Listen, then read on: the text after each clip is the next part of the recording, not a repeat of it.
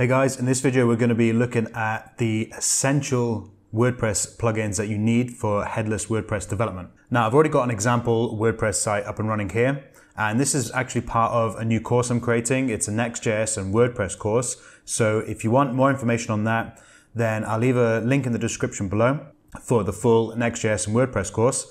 However, I'm just going to use that example WordPress site to show what plugins I've got for headless WordPress. So there's the obvious ones like Advanced Custom Fields and Advanced Custom Fields Pro, Custom Post Type UI. However, the ones I want to go over today are the Disable Gutenberg blocks, the Lazy blocks, WP GraphQL, WP GraphQL Gutenberg, and WP GraphQL for Advanced Custom Fields. However, probably not actually going to go over that one because that's a fairly obvious one. Now, WP GraphQL, also a fairly obvious one. It essentially just allows you to query your WordPress data using GraphQL. So once you install WP GraphQL, you'll get this nice graphical IDE where you can query all your WordPress data just in one query. So any data you need can just be queried with one query instead of the REST API, for example, having to query the REST API multiple times for whatever data you need. You can just use one query with the GraphQL or WP GraphQL plugin installed. And this is what a typical GraphQL query would look like. However, this looks a little bit complicated. I'm going to strip all this out so it doesn't look so complicated. And I'm just going to do a basic query here. So for example, I'm just going to go page and content. And let's just see what comes back for that. And actually, let's change this to pages. So we want pages, nodes, content, and let's hit play on this. And there we go. We can see this is just an example page, or these are just example pages I've got in this particular WordPress site. And it just returns all the HTML for that particular page. And typically what most people do, or what I've seen most tutorials do, is they'll just dangerously set, for example, using React, they'll dangerously set in a HTML with this content. However, I really dislike this approach. I much prefer receiving back JSON or JSON representation of our data, whether it be in WordPress or any other headless CMS, and use that JSON data to then construct the UI in, for example, React or Next JS. So this is where the other plugins come in. So if we go to Lazy blocks, for example, I've got a bunch of custom Gutenberg blocks here. So this Lazy blocks plugin allows you to create custom Gutenberg blocks. Let's go ahead and add a new block.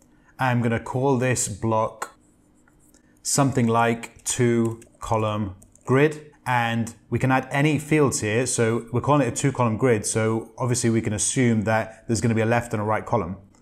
However, I'm going to skip over that for now. I'm not actually going to implement a 2-column grid for the sake of this video. I'm just going to add an example control here. And let's just put, for example, left column content. We're going to keep it as text. Obviously, in real world situation, it's not going to be text. You'll have some rich data and things like that. However, I'm just going to show you, for the sake of this tutorial, this 2-column grid. Note that we've got the left column content in the inspector controls. Now, so what we can do here then is give the user a preview of this particular Gutenberg block. So anytime we add data, it's going to give the preview of what that will look like in the Gutenberg block. So if that sounds confusing, don't worry about it. It's quite easy actually. So usually what I do is I tick this single output code for front end and editor. So this, the code we're going to write here, or the HTML markup we're going to write here, is literally just for the client to see it in WordPress, to have an example or like a kind of look and feel example of how it's going to be, how this block is going to render. It's not going to be exactly how it's going to render, but it just gives the client a nice idea of, like, a nice preview of how it could or probably will render or kind of look like. So all we need to use here is HTML and handlebars. So let's just put a div in here, and within handlebars then, handlebars is very similar to React, how you render data. So you just open two sets of curly braces, and you can see already the IntelliSense here is giving us the left column content field that we can render. So because this is a text field, we don't have any, for example, it's not an object. So it's not like left column content dot content, for example. It's just left column content because it's a text field. So we're just rendering a string.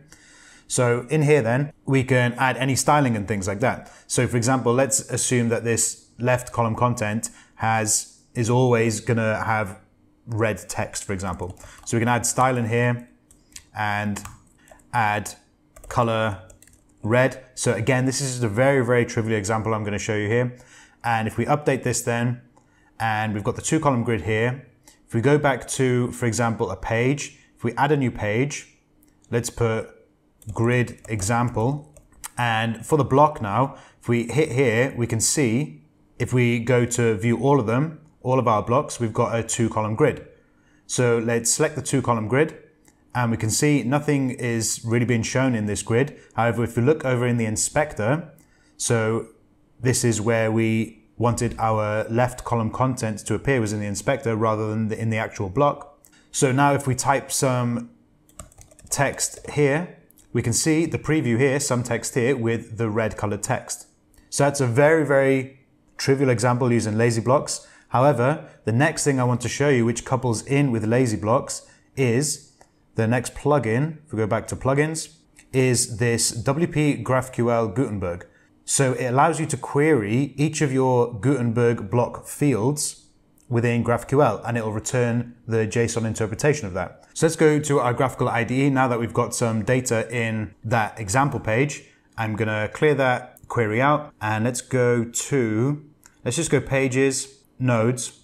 Let's query for the title, and this GraphQL plugin now, the GraphQL Gutenberg plugin, will give us, if we scroll up the top here, we should have this blocks. So on this blocks then, this is the representation of all our Gutenberg blocks for a particular page or post. So then what we can do then is query on a specific block the data associated with that block. So the one we just created is the 2-column grid block. So let's select this lazy block 2-column grid block, and then instead of attributes, JSON, and dynamic content, let's query for attributes. Let's deselect those two there. And if we take a look here, we can see we've got the left column content. Now this is just going to return a string because we added a text field for left column content. However, you can add any different data structure types or anything like that within the lazy blocks configuration for this particular block. So it's not just bound to strings. You can build out quite complex data structures within these blocks. However, we've just gone for a string for now.